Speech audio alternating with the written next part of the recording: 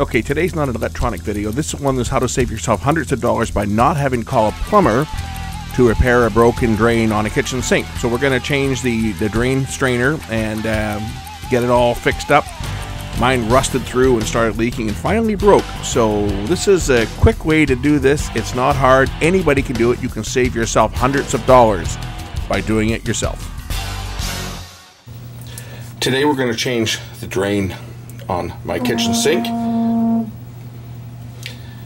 because it's developed a leak. What's happened is the actual brass, actually the base of this is actually leaking.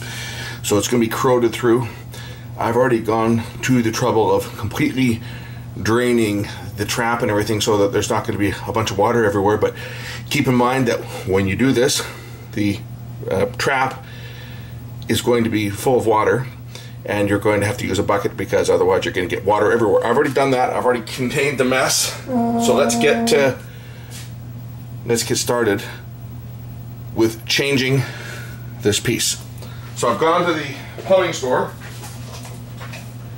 and I've got myself a new replacement. This is the piece that we're going to change.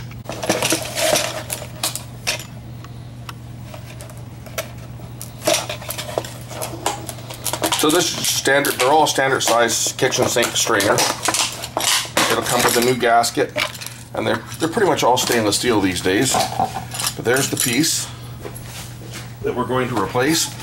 I also need a new, the original one's probably okay, but I got a new 4-inch sink tail piece, as it's called. So what we're going to do is we're going to fit this onto the base of the sink strainer. The nut goes on like that. Be sure you put your gasket in, otherwise it's going to leak. And then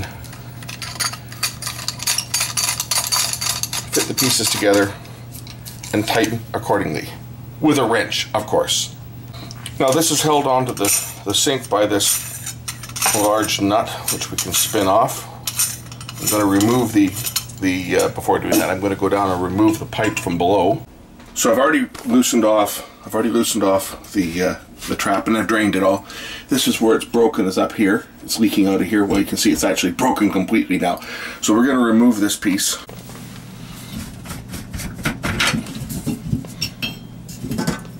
To say that piece is already broken. I've already drained this. So we'll remove the old piece from the old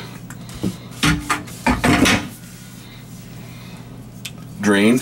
We'll remove the plastic washer and the nut, and I'm going to remove the old strainer to break the seal, and we're going to have to remove the old gasket material from this and clean up the inside of the sink before putting the new one in place. So once the old strainer is removed, we're going to clean up the remnants of the old caulking that was around here so the new gasket can seal. I'll tell you a story why I like driving a plug-in hybrid car as opposed to, say, a full electric. Well, I drive a Volt, which is a full electric until the battery runs out. But when I pulled into the Rona, they have a charging station there, and I'd been driving around all day and I had about 5 kilometers of range left with about 8 kilometers to get home.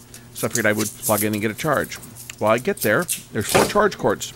One charging station's completely out of service, dead completely. The other charging station's got a Tesla on it. So I go to the other side, I scan my card, go to plug it in, it's broken. Now, had I been driving like a Bolt or a Leaf or any other electric car that did not have a backup, I'd be screwed. I'd have to sit there and wait until that guy got off the one working station in order to get enough charge to get home. But I drive a Volt, so not a big deal. And that's one of the reasons I would never drive a full electric car. For me, it's a plug-in hybrid or nothing. So for those that are against the plug-in, plug-ins are great because you're electric all the time, but when you need it, you've got a backup, and there's no waiting around for someone else to clear the only charger that's working, if there are any, and that's a big advantage. So we put the silly putty around the drain stopper, around where the drain fits. On here there's a rubber gasket and there's a fiber gasket that goes on below it, and then this just drops into the sink like this. We're going to press it down, and then we're going to put the nut on from below and tighten it up. On the bottom side, we'll put the locking nut on and tighten it up. And this has got to be put on tight because this is what's going to seal the drain into the base of the sink. So let me just get this threaded on and tightened up.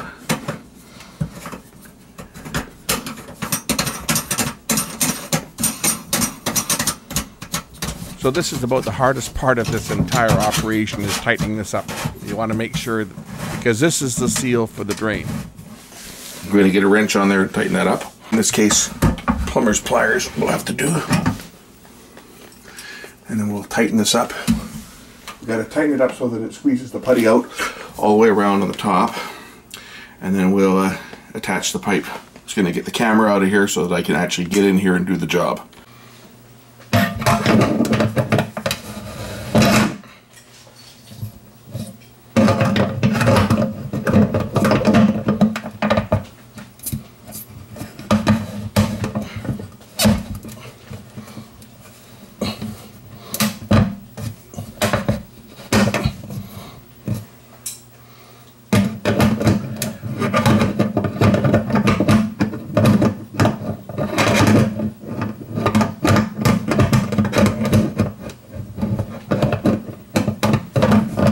As it gets tight, it's going to cut off the excess putty as the seal is made. So you can peel off the excess putty here. On the bottom side, we're going to put on our... In this case, I'm reusing the gasket. I would recommend replacing with a new one. I forgot to pick one up. I got lucky, this one didn't leak, but if it was damaged, I'd be making another trip back to the store to get another one. And we'll get our pipe back in place here.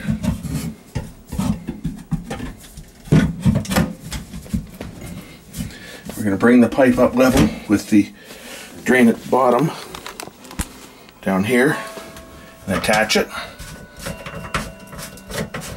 Tighten it up and then do the same thing on the top for the top nut and over here on the carburetor. Tighten this one up. Yeah, carburetors, that's something you don't see much anymore because with all the green bins and stuff now, they don't want you putting stuff down the drain. But it's an old house. It was put in when the house was built. Comes in handy, but it's the bane of my existence because I have people in the house that put things down there that shouldn't go down, and they clog my drain up all the time. When it breaks, it's going. We're going to put a wrench on that, tighten it up, tighten all of them up, and then fill the sink with water and see if we have any leaks. And that's how you change a kitchen sink drain.